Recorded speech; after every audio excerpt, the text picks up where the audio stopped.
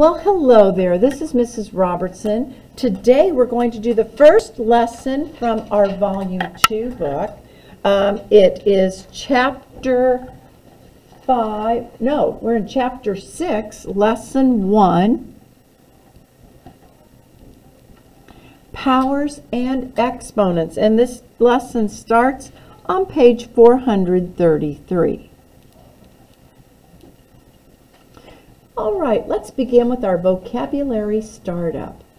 A product of like factors, product means the answer to a multiplication problem, can be written in exponential form using an exponent and a base.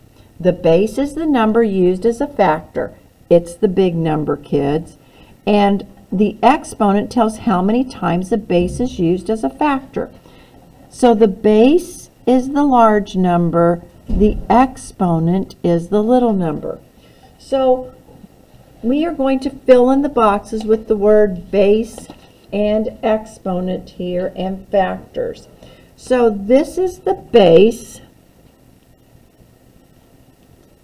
2 is the exponent,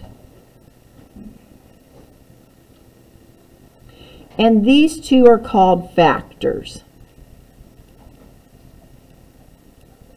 Write this in your book, kids. Make sure you have that all written down.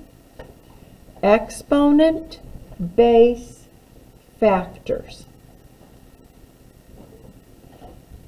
Now in the next one it says give an example of an exponent. Who wants to give me an example of something I can write down? Yes.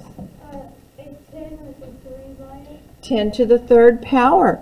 That's an example. How about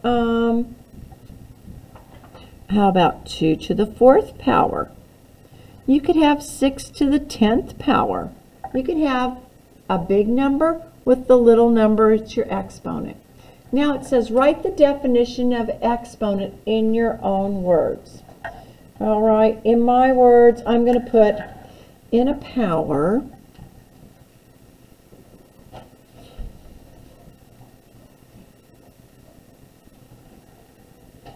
Number tells you how many times the base is used. In a power, the number tells you, you can just write your own thing.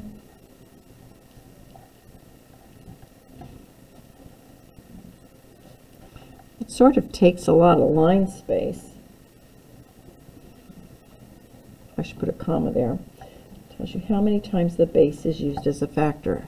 It tells you how many times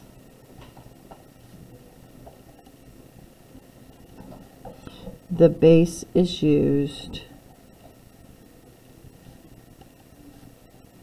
They needed to give me a few more lines as a factor.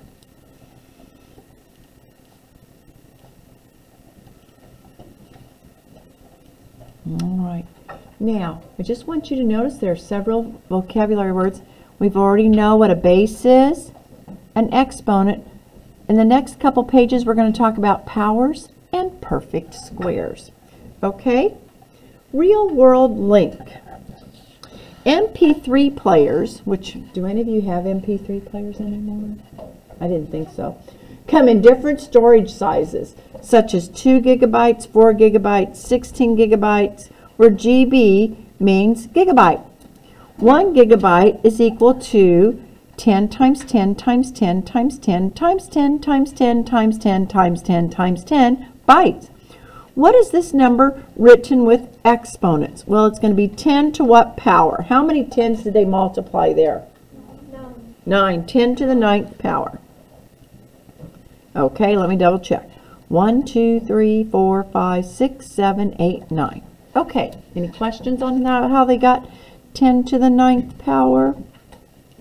Okay, now let's go to page 434.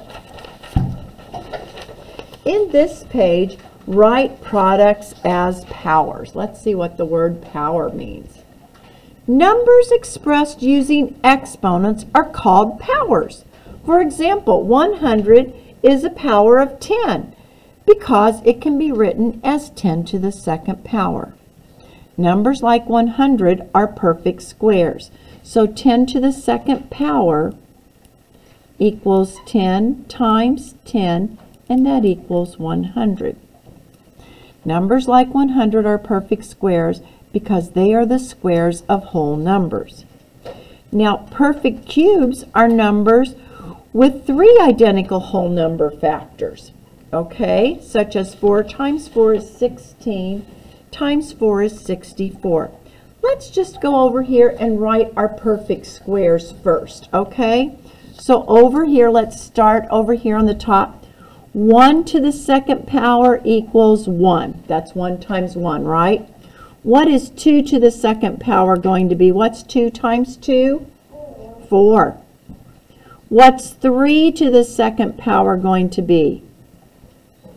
3 times 3 is 9. 4 to the second power, kids. What's 4 times 4? 16, not 8. It's 16. What's 5 to the second power? Class? 25. 6 to the second power. 7 to the second power. Alex, I don't see you writing this down. What's 8 to the second power? 9 to the second power. 81.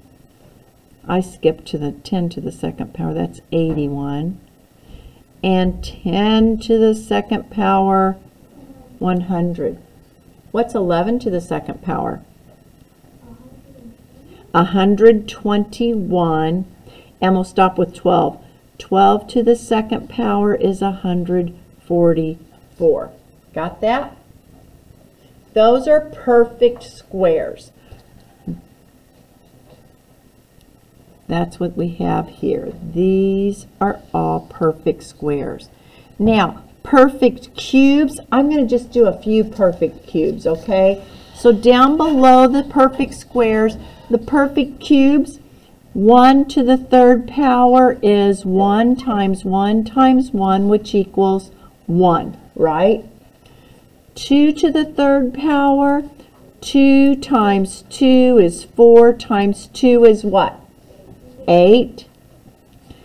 3 to the third power, 3 times 3 is 9, times 3 is 27. 4 to the third power, 4 times 4 is 16, and 16 times 4 is 64, I believe. And we'll just do 5 and we'll stop. 5 to the third power, 5 times 5 is 25, and 25 times 5 is 125. These are examples of perfect cubes. Now over there I've got the chart of numbers to different powers. If you ever need to glance over there, I have them up there. Those charts are really old. I think I made them in the 80s whenever I was teaching, so they're a bit faded. But, you know, math hasn't changed from the 80s, has it? No. Okay, let's go ahead and look at these examples. Write this using exponents. Well, it's 6 to the 4th power. Everybody good at that? Put a happy face. Write this using an exponent. The factor 4 is the base. The factor is multiplied how many times? 3 times. The exponent is going to be 3. So 4 times 4 times 4 can be written as 4 to the 3rd power. Any questions on that? Okay, good. Let's do A and B. Alex, what's the answer for letter A? Huh? Well, look, honey, how many of those are we multiplying? So it's 7 to what power? To the 4th power. 7 to the 4th power. In letter B, what am I going to write down? 9 is my base number. What's my exponent going to be? Yes. 7. 1, 2, 3, 4, 5, 6. Yep. Any questions? Okay, let's go to the next page, 435. Write powers as products. To write powers as products, determine the base and the exponent. The base is 10 and the exponent is 2. To read powers, consider the exponent. The power, 10 to the second power, is read as 10 squared, and 10 to the third power is read as 10 cubed. That's just another way of doing it. I normally will say 10 to the second power instead of 10 squared, but it's the same thing. 10 to the second power is the same thing as 10 squared, and 10 to the third power is the same thing as 10 cubed. Number 3, write 5 to the second power as a product of the same factors. Then find the value. Well, 5 to the second power is 5 times 5. The value is 25. Number 4, 1.5 to the third power. That's 1 and 5/10 times 1 and 5/10 times 1 and 5/10. The answer is 3.375. Any questions on how to multiply decimals? Let's just do this one real quick. You might get to use calculators later today, but you have to show that you at least know how to multiply with decimals before I'll let you use a calculator. So write this down. Everyone's pencil should be moving. 5 times 5 is 25. Carry a 2. 5 times 1 is 5. Plus 2 is 7. I put a place value 0. 1 times 5 is 5. 1 times 1 is 1. Add the digits together. How many numbers are behind the decimal point in the problem? 1, 2. 1, 2. Now I have to take this number times another 1.5. So 2 and 25 hundredths times 1 and 5/10. 5 times 5 is 25. Carry a 2. 10 plus 2 is 12. Put down a 2. Carry a 1. 5 times 2 is 10. Plus 1 is 11. Now I'm going to multiply by the 1. I first will put down a place value 0. 1 times 5 is 5. 1 times 2 is 2. 1 times 2 is 2. Add them together. 5, 7, 3, 3. How many numbers are behind the decimal point? 1, 2, 3. 1, 2, 3. Is that what they have? Yes, it is. Any questions on that? Now we're going to do one with fractions. Fractions is easy, kids. It's easier than if you have to add them. 1/2 to the third power means 1/2 times 1/2 times 1/2. And what do you get? 1 times 1 is 1 times 1 is 1. 2 times 2 is 4 times 2 is 8. Any questions on how to do the fraction one with exponents? Pretty simple. Okay, let's do C, D, and E right now. C, D, and E. I'll put my answers up in just a moment.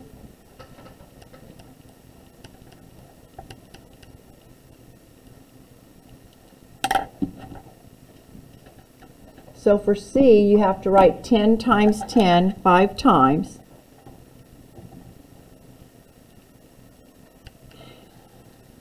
Does anyone know what the secret is when you have 10 to the powers? What?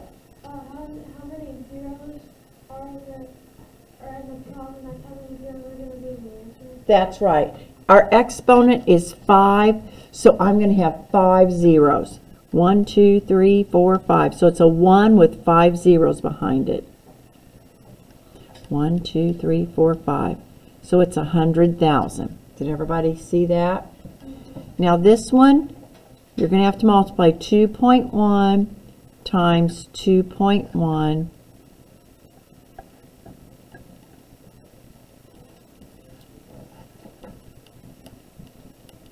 One, two, 1, 2. Did you get 4 and 41 hundredths? Good. And on this one, oh, these are easy. What's 1 times 1? What's 4 times 4? All right, any questions on how to do those? Not hard. Okay, let's go to the next page, 436. Here we have a word problem. We've got the zoo. The zoo has an aquarium that holds around 7 to the 4th power gallons of water. I don't know who in their right mind talks about 7 to the 4th power gallons, but they did in this problem. About how many gallons of water does the aquarium hold? Well, you're going to take 7 times 7 times 7 times 7, okay, kids? So, 7 times 7 is 49.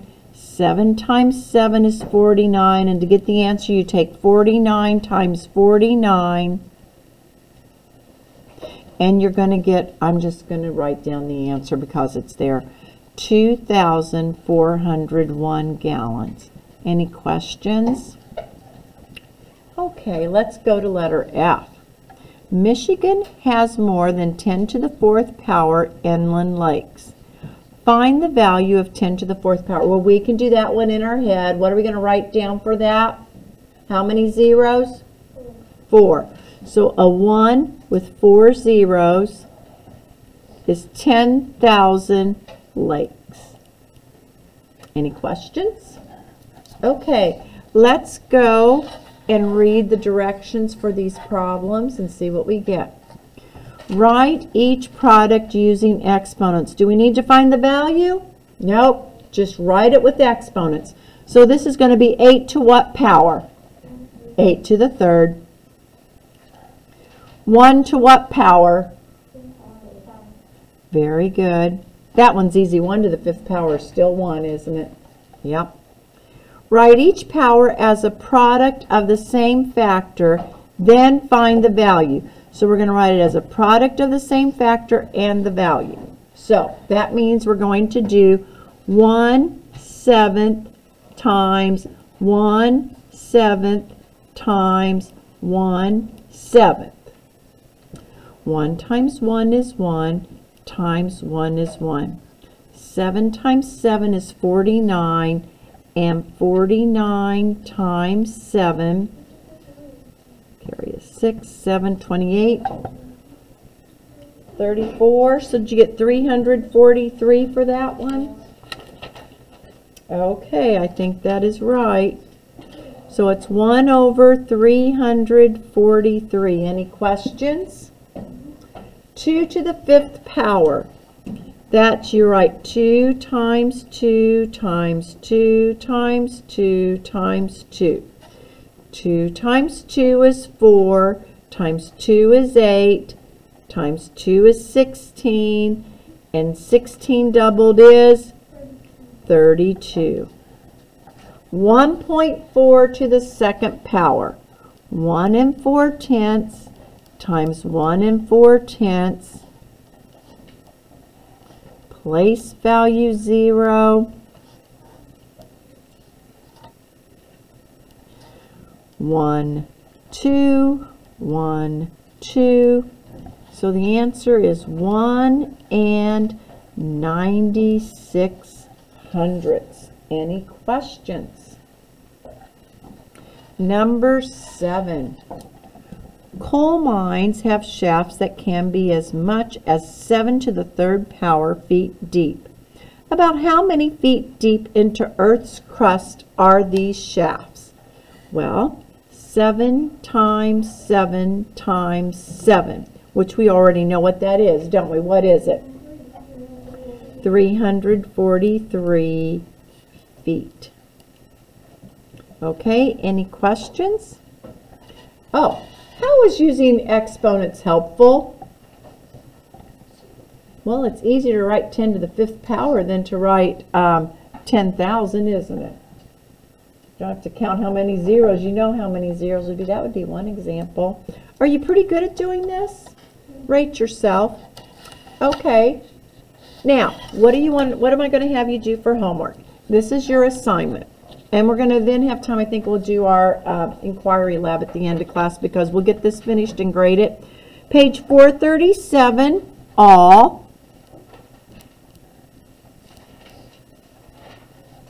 turn the page. On page 438, I want you to do 11, 12, and 13. This is page 438, 11, 12, and 13. Also on page 438, I want you to complete the chart.